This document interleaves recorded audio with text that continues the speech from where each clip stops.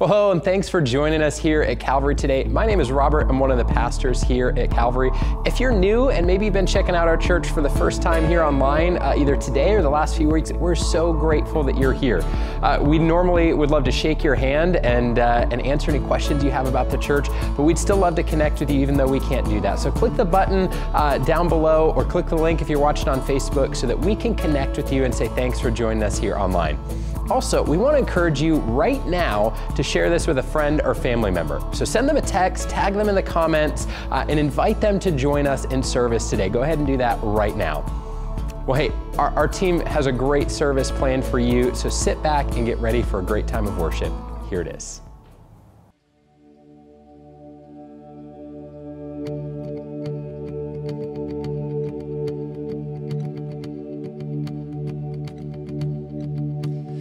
I was buried beneath my shame.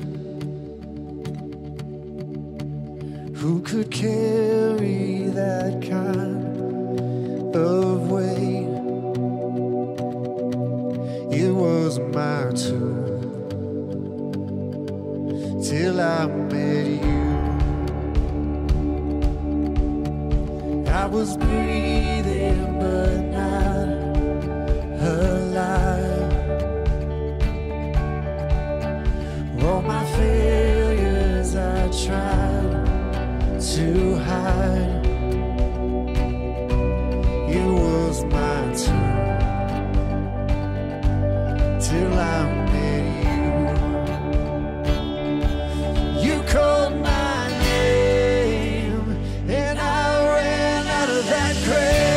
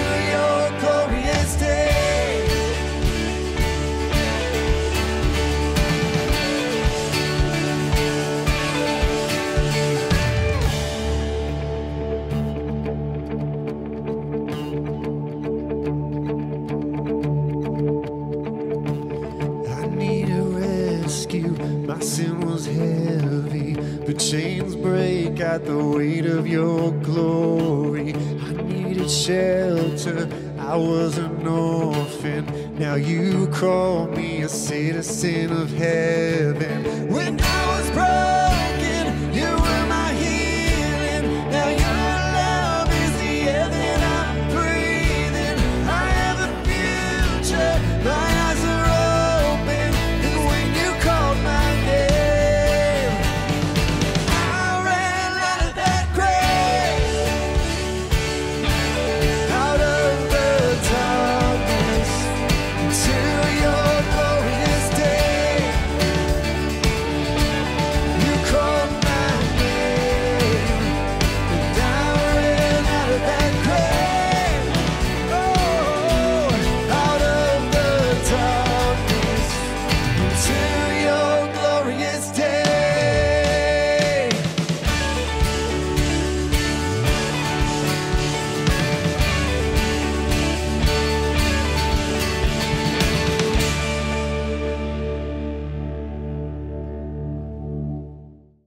Hey, what a great time of worship as we got started today. You know, one of the best things for us at Calvary during this time of shutdown has been seeing you as a church experience new milestones with your relationships with Jesus. And one of the tangible ways we've been able to see that is through baptism. Now, we have to understand that baptism doesn't save us, doesn't wash away our sins. Only a life-changing relationship with Jesus can do those things. But baptism is an outward declaration of an inward decision to follow Christ. And over the last 5 or so weeks, almost 30 people at Calvary have done this, and we have a few more this week take that step of faith. Check this out. Miss Sarai, have you accepted, you look in the camera. Here, let me look this way. Have you accepted Jesus as your personal Lord and Savior? Yes. Amen, my sister. I baptize you in the name of the Father, and of the Son, and of the Holy Spirit. Give me this hand. Cup your nose. Cup your nose. Buried in baptism. Raised to walk. You good? Praise the Lord. All right.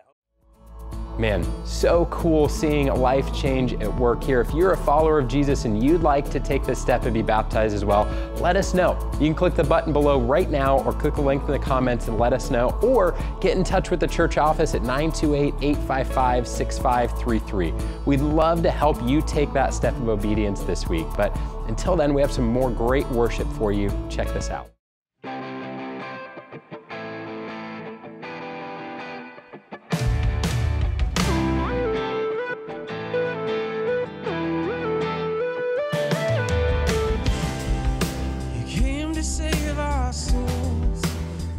Can say enough that all who hear rejoice in your grace, a gift of love. We have been set free.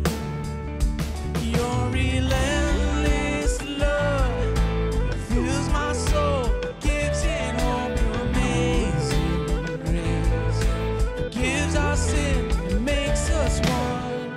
Your love is strong, never ends. Never failing, your light is true, shining on a world that needs you. And I need your love, need your love, and I need your love, need your love. You consume my soul with your righteousness. Your words are full of hope, lamp unto my feet, a light for me to see. Your relentless love, it fills my soul, gives it hope. Your amazing grace forgives our sin, makes us one. Your love is strong, it never ends, it's never fails.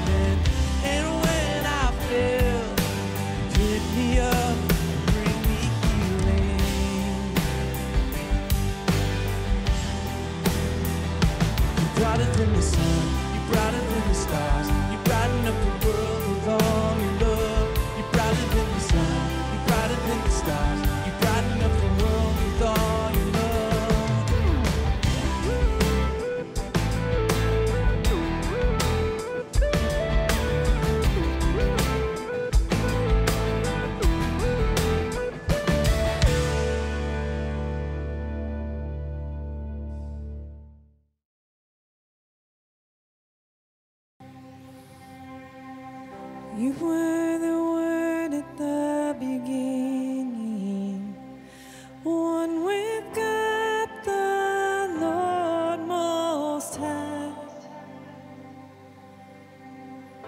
Your hidden glory in creation, now revealed in you are Christ.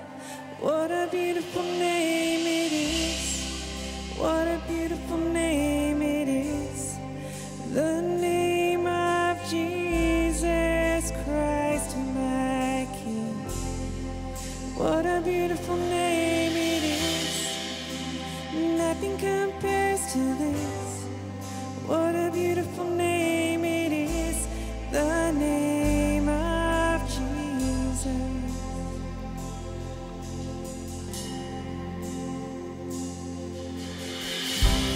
Didn't want heaven without us. So Jesus, you brought heaven down. My sin was great, your love was greater. And what could separate us now? What a wonderful name it is.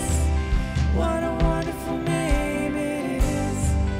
The name of Jesus Christ, my King. What a wonderful name it is. Nothing compares to this. What a wonderful name it is. The name of Jesus. What a wonderful name it is. The name of Jesus.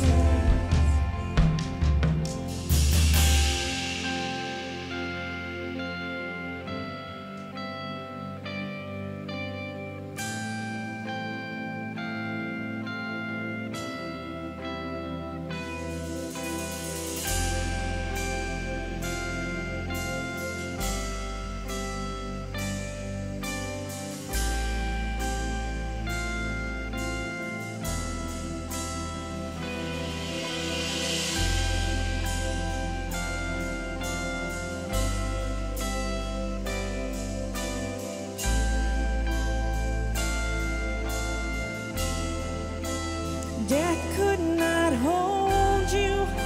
The veil torn before you. You silenced the boast of sin and grave. The heavens are roaring, praise of your glory. For you are raised to life again. You have no rival, you have no equal, now and forever.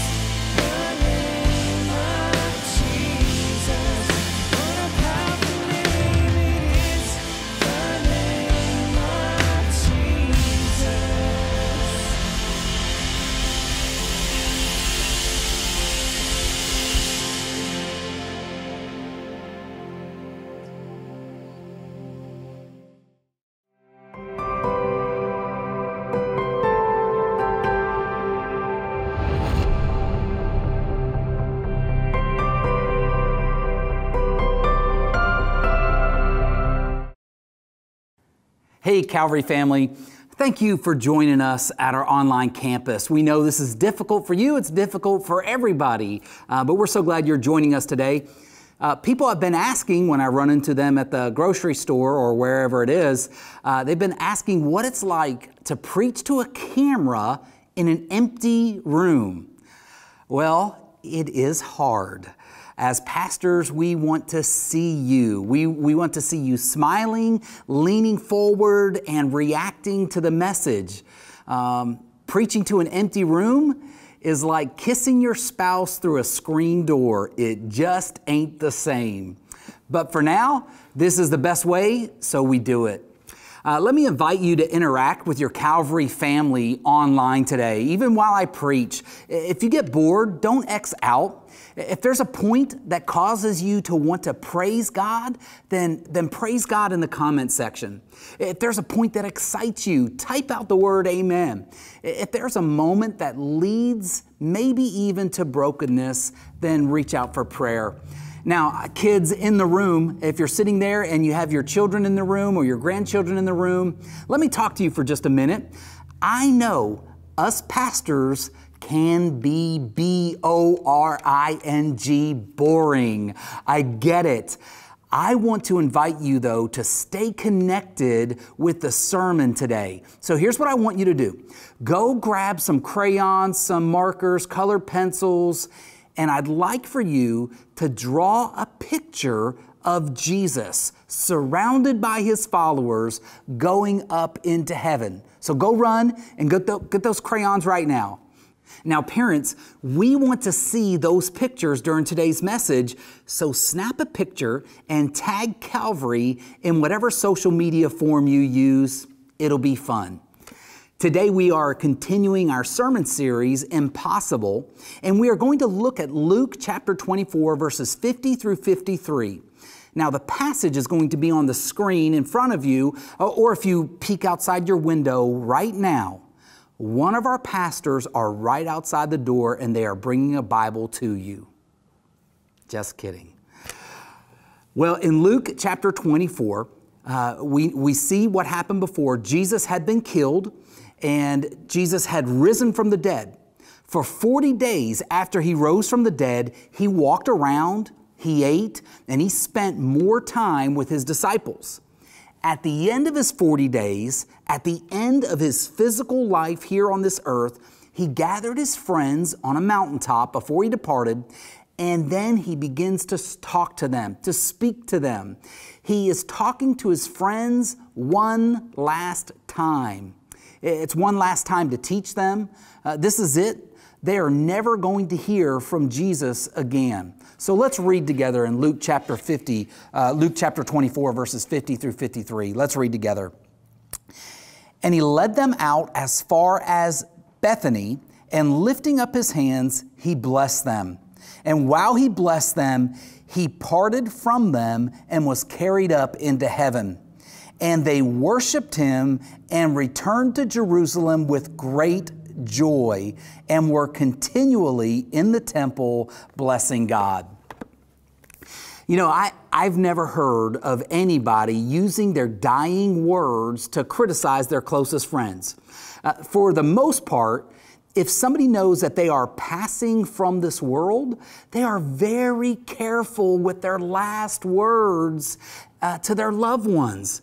They don't want to waste their breath being critical. They don't waste their breath talking about how much their loved ones have disappointed them in their lives. Now, wouldn't it be terrible if we had a tradition in the United States to air out our grievances on our deathbed? It reminds me of the Seinfeld episode where Frank Costanza creates a holiday called Festivus. And at the Festivus dinner, he goes around the table and tells everybody why he's sick of them. Well, you know, we think that idea is funny, but the truth is, while many people may not leave this earth that way, criticizing and tearing people down, the reality is many people live this way. They use their words to criticize, tear down, and destroy other people. They use their words and influence to hurt others. You know, And who knows why? Who knows why they do that? These type of people give me the heebie-jeebies. I avoid them. I get uncomfortable around them. My skin starts itching. I begin to sweat. I begin to think of how in the world can I get away from them. But that's not how Jesus used His final words on this earth. Did you catch what He did with His last words? Jesus left with a blessing. Now, that word blessing can be hard to understand. I grew up an altar boy, and I remember the priest taking holy water and flicking it on people in the church. And everybody considered that a blessing. Maybe you remember the movie Rocky. Right before his big fight, Rocky asks Father Carmine for a blessing, and Father Carmine said a prayer in Italian and made the sign of a cross.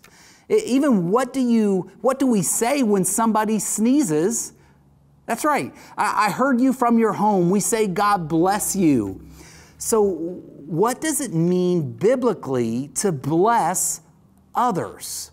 So I want to encourage you right now to write this down. A blessing is to speak well of, to thank, or to ask God's favor on an individual. So understand what Jesus was doing. As Jesus was leaving, He wasn't telling His disciples that they better clean their room before He gets back. He did not threaten to punish them if they didn't go around the world spreading the gospel or if they did something wrong while He was gone. Before He ascended into heaven, Jesus spoke well of His disciples. He thanked them. He asked for God's favor to be on them. Do you understand what He did? He blessed them through encouragement. He spoke words of life over them. He didn't point out all their flaws, although He certainly could have. Instead, He focused on using His words to cause their hearts to swell with joy, and not just any type of joy, great joy. Now that is a far different reaction than the last time they thought that Jesus had left them. Do you remember after He was crucified, they thought they'd lost Jesus forever? They felt hopeless, they grieved, they mourned, they felt isolated, they felt abandoned, and they felt as though they were alone. Some even felt regret over what they didn't do. Peter felt guilty over refusing to acknowledge that he was one of Jesus' disciples. But now, after these words of blessing that Jesus spoke, the disciples went down the mountain with great joy after Jesus left again. See, don't you feel good when others speak well of you? Don't you feel good when somebody goes out of their way to say thank you to you and appreciate you and value you? Now, if I were to be honest, like Jesus, I sometimes feel like I bless others because I leave. Sometimes I'm cranky. Sometimes I'm tired. And frankly, sometimes my attitude is not honoring Christ the way it should. Instead of being a blessing to other people, I can come across as blunt. I can come across as rude. And I'm sure that my departure is more of a blessing to them than my presence brings. But I don't want that for my life. I want to be more of a blessing to my family, my staff, my church, my community than I currently am. I want to reflect the character of Christ all the time. Now, I know this sounds impossible. It sounds like I can't constantly be a blessing to others all the time, but I can honestly say that I feel terrible. I feel terrible when I let my bad attitude impact the way I speak to others. I feel horrible if I go home frustrated and it comes out in my tone with my wife or my children. And if you are a follower of Jesus, meaning at some point you made the decision to trust your life to Jesus, that you turn your heart to God, you understood that Jesus died on the cross for your sins, you accepted Him as your Savior, then I have to believe you want to bless others with your words as well. So let me encourage you with this simple truth. Jesus blessed others, and so can you. You and I can bless other people with our words. We can begin to speak well of other people. See, the people you get upset with, instead of slamming them, speak well of them to their face and behind their back. Focus on the positive about them. See, the truth is, anybody can be a critic. Anybody can point out things about others that they feel are wrong. But followers of Jesus can see the positive about people and love others with the love of Jesus. See, followers of Jesus can bless their enemies. See, when Jesus said that followers of Jesus ought to bless their enemies, bless the people who say bad things about us, who mistreat us, that means that's exactly what we do. He wasn't meaning that we bless our enemies or sprinkle them with holy water. It means we speak well of those that don't speak well of us. Again, whether that's to their face or behind their back. We are blessed as followers of Jesus.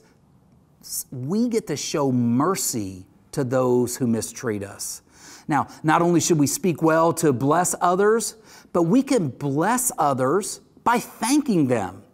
It costs nothing to give the gift of thanks. It's so easy to say thank you to people. That's what Jesus did as He was blessing His disciples before He left, and it cost Jesus nothing. It costs nothing to give a gift of thanks. So let me show you how easy it is to say thank you. I'm going to first thank my wife. Christy, thank you for your patience with me. I can be a hard man to love, but you are patient with me, so thank you. To our tech team, Steve, BJ, and Robert, thank you for all your hard work and helping us to have church online week after week. You guys are working your tails off, and we're so grateful. Worship team, Jesse, Joseph, Jared, Claudia, thank you for leading your volunteer teams and our Calvary family week after week in worship. We all know it's been challenging, but you are making it happen. Calvary family, thank you for liking and commenting and sharing our videos with others. The reality is, we have no idea if we are ministering to you or not. And it helps to know that we are on the right track whenever you like, comment, or share. And see, that's how easy it is to bless others with a thank you. So I want you to try it at home. Who do you need to say thank you to at your house? Is it a spouse who works hard to provide for your family? Do you have a brother or sister that shares their toys, their clothes, their cell phone? Kids, do you have a parent who has become your teacher's online assistant for school right now? Then say thank you. Say thank you and bless them. And then finally, ask God's favor upon everybody. Bless others with a prayer. Pray for your family, your children, your grandchildren. Pray for your teachers and your schools and your neighbors. Pray for the people that love you and pray for the people that hate you. Ask God to pour out His favor on all those you come in contact with. And here's what's going to happen. As you begin to bless others with your words, you are going to begin to experience the great joy found by blessing others.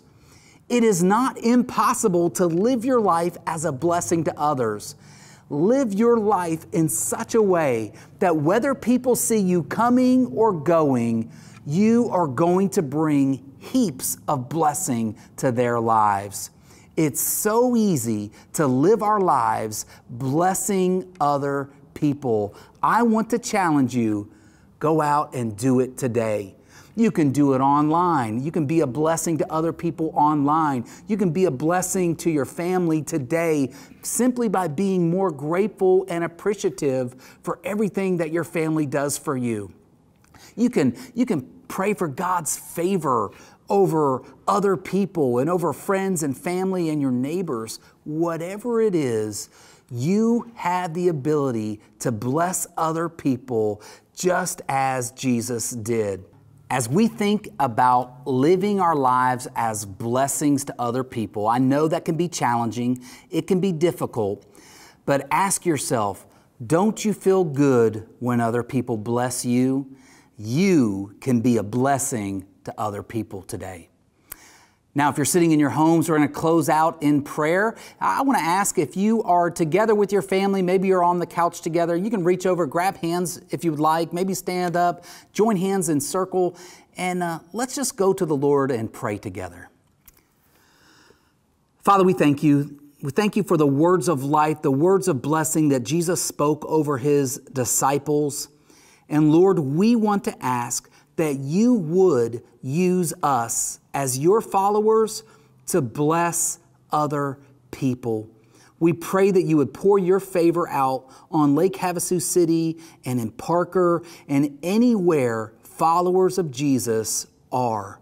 May you use us as lights of blessing for others and for this world. Lord, we love you. It's in Jesus' name we pray. Amen. All right, parents, don't forget, we want to see those pictures of Jesus ascending into heaven. So share those on our social media page. We love you guys, and we can't wait to see you soon. I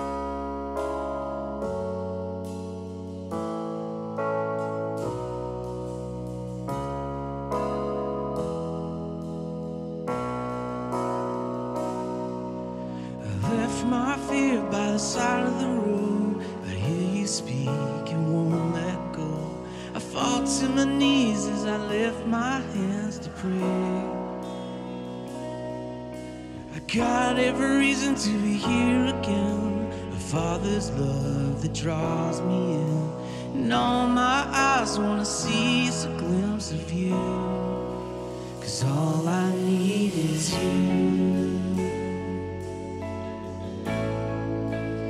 All I need is you, Lord, is you, Lord, 'cause all I need is you. 'Cause all I need is you, Lord, is you, Lord. One more day and it's not the same. Your spirit calls my heart to sing. I'm drawn to the voice of my Savior once again. Where my soul be without your Son, who gave His life to save the earth. Rest in the thought that you're watching over me. 'Cause all I need is you. 'Cause all I need is you.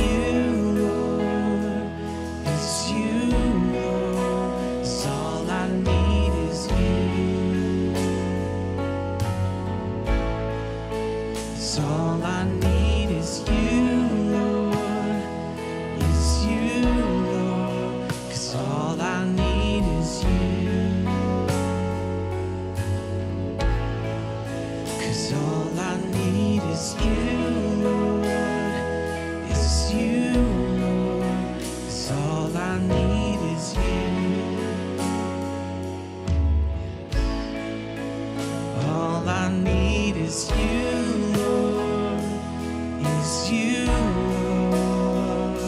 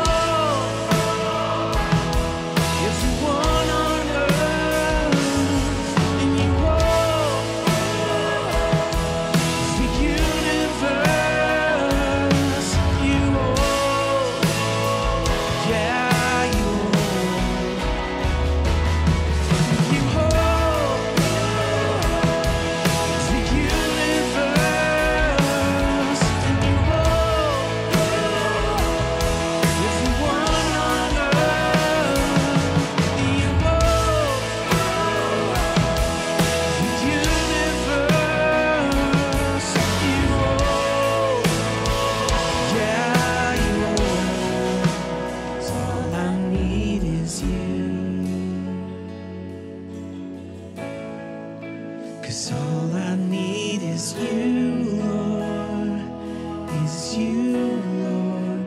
'Cause all I need is you. 'Cause all I need is you, Lord, is you, Lord.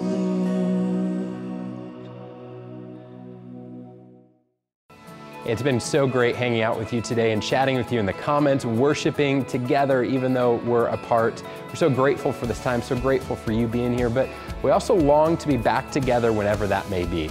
In the meantime, please let us know if you need anything. We have pastors available if you need prayer or to talk. We have funds available if you're stressed about the bills, and we have other resources if you have needs. So reach out and let us know how we can help if you have needs right now. Now, we hope that you have a great week. I hope that you take Pastor Joe's challenge to go and be a blessing to others this week, and hope that as you do that, you invite someone to join you here at the same time, same place next week. We'll see you next time.